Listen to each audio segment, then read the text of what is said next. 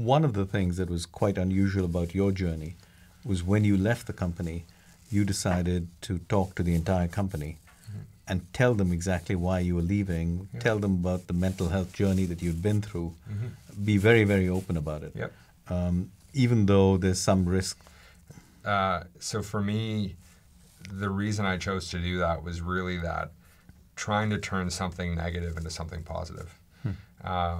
Trying to help other people, whether they were going through something similar or they would in the future, have the confidence to do the things that I couldn't, which was to feel like I could reach out for help or to feel like I could take a break.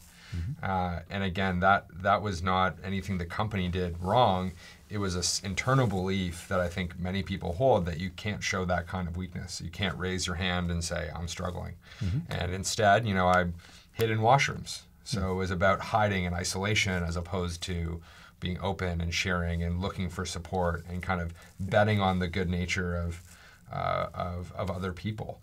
And so I think it really, again, came back from how do you take something that was negative and difficult and hard and painful and make it into something that can be powerful for someone else. And what was the reaction when you spoke to people? Was there any negative consequence of it? No.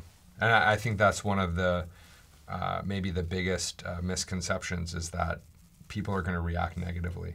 There might be people that react negatively, but they're not going to be the ones that are going to come and tell you. And I don't think you should care about those people. I think what you see every time, or for me, time and time again, it's people come up and share their story.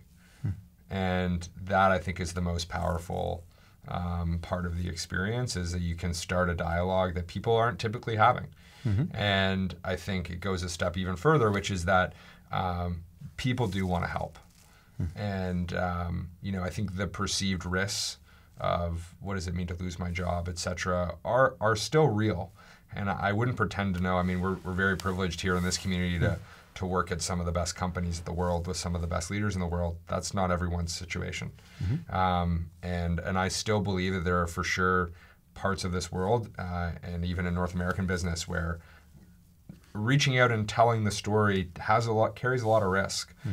From my perspective, though, that risk is worth the downside of having to live in fear in an environment where you can't be healthy. Because the reality is, for many people, these issues are life and death.